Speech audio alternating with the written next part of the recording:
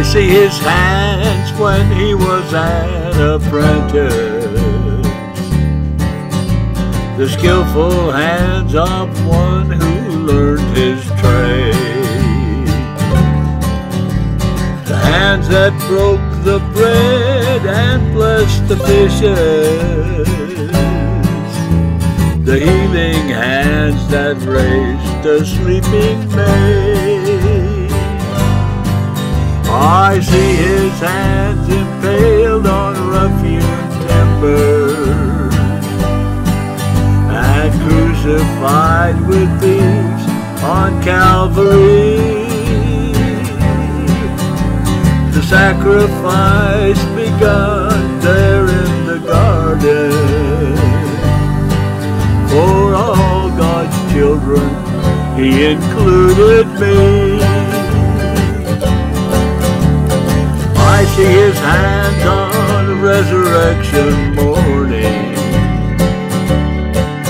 with nail prints in the wrist and in the palm. As some of us are doubting just like Thomas, they'll remain resistant to the healing balm. I feel his hands at times when I am prompted, and sense his gentle presence at my door. A private door that only I can open to reveal the blessings there that are in store. I see his hands at work when kindly neighbors relieve the burdens of a soul in need.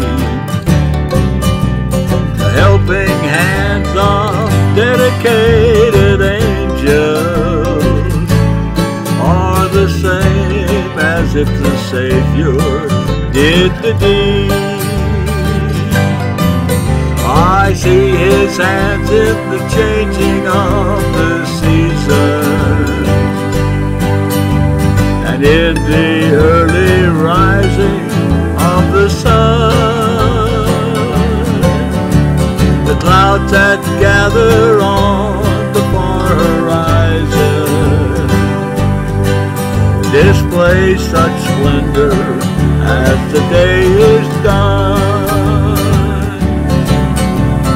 I see his hands in the anguish of a heartbreak, when loved ones part the veil and pass from view. His hands of love are clasped around the grieving, to assure us that his promises are true.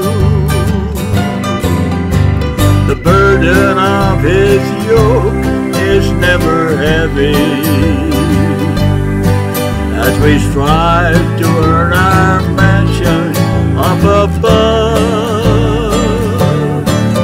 where he awaits to greet us at the portal and encircle us with his redeeming